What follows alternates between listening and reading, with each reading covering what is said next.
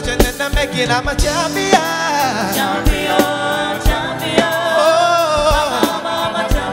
So I think it has contributed immensely to the growth of the industry, because in life, what gets rewarded gets done. Headies creates good competition, healthy competition, which is needed in the music industry. It's become a platform that celebrates excellence. It's a platform that rewards artists for the good work they've done over time. The Headies is already doing practically everything like it should be done. For over a decade, the Headies has been instrumental in giving Nigerians the best that the music industry has to offer in terms of musical artistry, fashion statements, and even pop culture narratives. I like the fact that the Headies has helped to showcase most of the brilliant Nigerian musical talents the world has seen.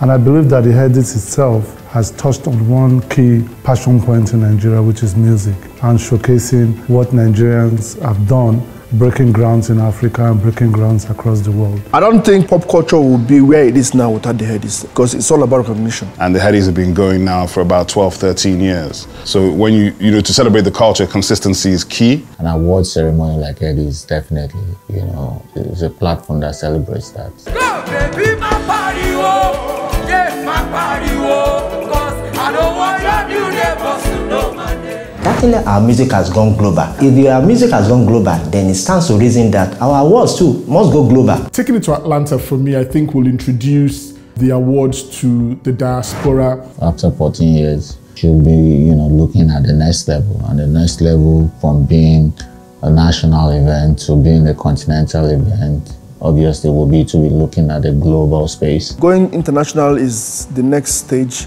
It's a welcome development. It's going to help the pop culture get more exposure, get more recognition as well. And also get Americans who have taken a keen interest in Afrobeats, in the sound, allows them to watch and also be a part of the immersive experience up close and personal, as well as interact with the artists, you know, stakeholders who are pushing the sound beyond our borders. I strongly believe that the Headies going global for this edition is something that's been long overdue. You know, when a product is good, you circulate it around the world, and that's what's happening now. Definitely, I think it's a great thing. So for the Headies to land in North America and Atlanta, which is one of the black capitals of America, where there are a lot of Nigerians in the diaspora, it's a very powerful moment. I hope to be there myself. If you can be there, make sure you're in ATL. 15th edition, Atlanta, America. Very welcome idea. Here we come to show the world what we have been doing in the last 2 decades without their even noticing.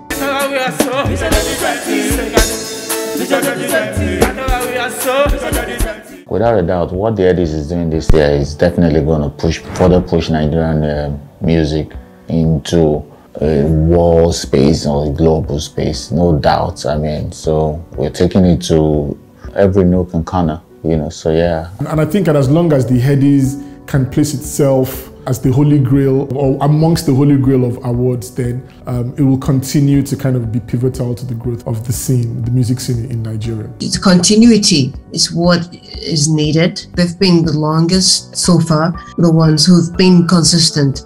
So just continue, really. Continue to anchor everything on excellence, and also continue to create platforms for Nigerians to showcase the talent we have in this part of the world.